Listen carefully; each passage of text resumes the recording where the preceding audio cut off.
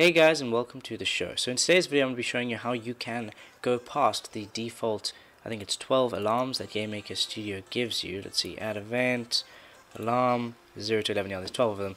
So what happens if in your game for some reason you're using all of these and you need one more or n many more alarms? This video is going to help you create as many as you want. So let's quickly run into what we've got here. In sprites I've got these guys, alarm 1, 2, 3, 4, 5. I'm going to be creating 5 custom alarms, and it's going to have some sort of timer, perhaps a second or two. When that timer elapses, it's going to create a notification that has one of these sub-images of these sprites over here, which is quite straightforward. I've got a script to go ahead and create the correct notification, so we pass into it an argument. So I'm going to say, okay, I want to create the first notification, so I can pass a 1 into here, and because the image indexes of a sprite are 0 based, it first starts at 0, 1, 2, 3, 4. And that's how we'll get the correct frame. Coming back to the script, making sure that I'm destroying any other notifications there are in the area, and then I'm going ahead and creating a new notification at the center of the screen on the instances layer, and that's the object. Object notification doesn't have anything fancy, it just makes sure that the image speed is set to 0 so it doesn't flick between the sub-images. And here we go, we're giving it the sprite and the image index. Very straightforward stuff. So let's go into objects, create an object. This is going to be, I'm going to call it a controller of some sort. It doesn't have a sprite. Let's give it a create event over here. I'm going to say alarm 1 equals room speed times 2, which will be the same as saying alarm 1 equals room speed times 2. Okay, so notice syntaxes, this is just a variable. In this case I'm telling the system that I want to execute what's in alarm 1 when this time elapses. In this case it's going to be 2 seconds from speed times 2. This is what we're trying to reproduce. And I'm going to go ahead and copy some more of these. Let's do 5, 2, 3, 4, 5. And let's put them in increments of 2 seconds, 2, 4, 6, 8, and 10 seconds. It'll do alarm 5. Cool. I'm going to add an event, step event, and the syntax is pretty straightforward. Well, if alarm 1 is greater than 0, then I want to decrease 1 from alarm 1 every step, and if alarm 1 is less than or equal to 0, well then this is going to be execute some code, and this will only ever be executed once, because as soon as we get to here and the alarm is decremented to where the code is executed, it'll never be able to get back into this top if statement on the next iteration of the step counter.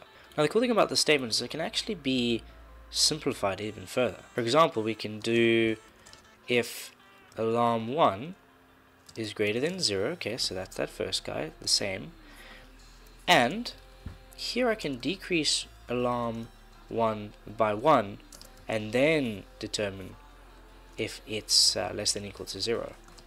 Check that out. So we've just combined all 3 of these lines into one.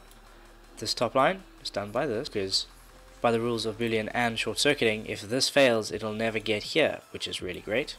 And because of that, this won't decrease by 1 if this fails. And here we got a minus minus alarm 1 here, we're decreasing it by 1.